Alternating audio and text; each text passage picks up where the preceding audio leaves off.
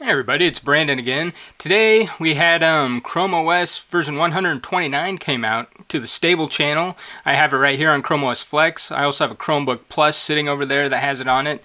And so we're going to go ahead and take a look at the new things that I've noticed. You can let me know if there's anything I missed. Most of it's kind of cool, but there is something that's actually lame that they also changed, but we'll go ahead and get to that. So the first thing you'll notice when you update to 129 is when you first start up, there's this pop-up screen that comes up asking you if you want to use this new feature called Welcome Recap. And I can't recreate it right now while I'm recording, since I'm recording on the device itself, but you'll notice first thing when you start it up, and it's something you can turn on and off if you're in the system preferences, I think it is. You scroll down to the bottom and there's a new option for Welcome Recap, and you can turn that. You can disable it, you can say always open or ask every time. What it does is now when you start up your Chromebook or your ChromeOS Flex device, it can reopen all the programs that you had previously running the last time you were there, so you can kind of pick back up where you left off, which is kind of cool. I have it set for ask every time because maybe sometimes I want it to open everything, maybe sometimes I don't. I think the ask every time is a good feature for that. So that's one of the cool things. When it first popped up, I was like, what is this? I don't want this. But then I played around with it, and it's actually kind of useful. The next new thing they add is something called Quick Insert. And let me go ahead and open, let's go TypePad here.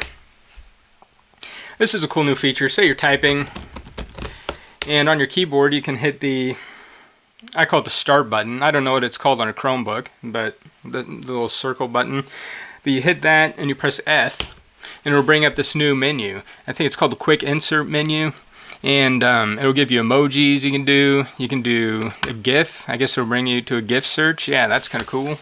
And there's other things too. I haven't tried everything, but let's see what date does. So anyway, it's just a quick menu. I like it for the emoji thing.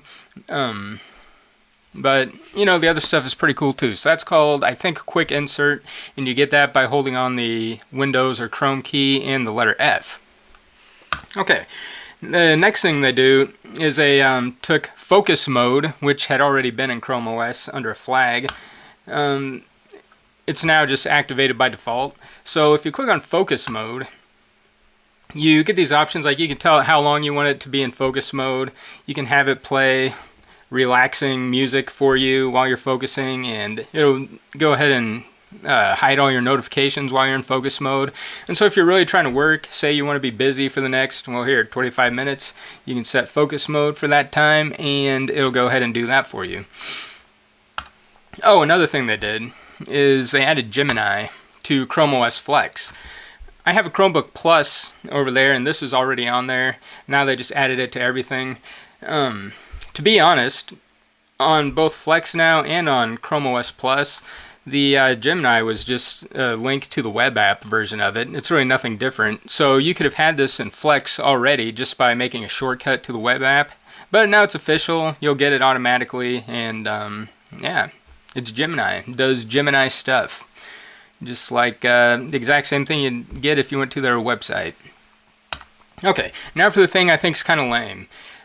As you might have noticed, my windows are not rounded anymore. There was a flag, and let me bring a tab over here and I can show you. I had enabled, and I made a video about this maybe a month or so ago in Chrome flags, where you could turn on rounded windows, and you'd have these nice rounded windows. Well, in 129, they got rid of that. Some of you who have been on the beta or the dev channel already knew this and have talked to me about it in the comments of some of my other videos. But the weird thing is, I also have this flag enabled on my Chromebook Plus over there, and it's on 129, and it still has the rounded windows. Flex doesn't. So you gotta ask yourself, are they gonna make rounded windows a Chromebook Plus only thing? I don't know. That'd be lame. I don't like this at all. I think it looked 20 times better with the rounded windows. It's kind of jarring when you go back to not having it after you've been using the rounded windows for so long, and now you're back to these square, bulky ones. It's a big disappointment. If anyone from Google watches this, please bring back the rounded windows on ChromeOS Flex. They're still there on my Chromebook Plus, so I don't know what the deal is. And, oh, speaking of things they removed from Flex, this was in the last version, which I didn't make a video of, but they got rid of the, what was it called? The phone hub, I think. You know, the thing where it could connect to your phone and you'd get notifications from your phone and whatnot on here.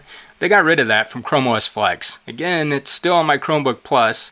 Now, in all fairness, on Flex, it didn't have all the options. Like, you couldn't do the screen mirroring, but the notifications worked, and you could see your phone battery life and other things like that. They totally took that out. I don't know why.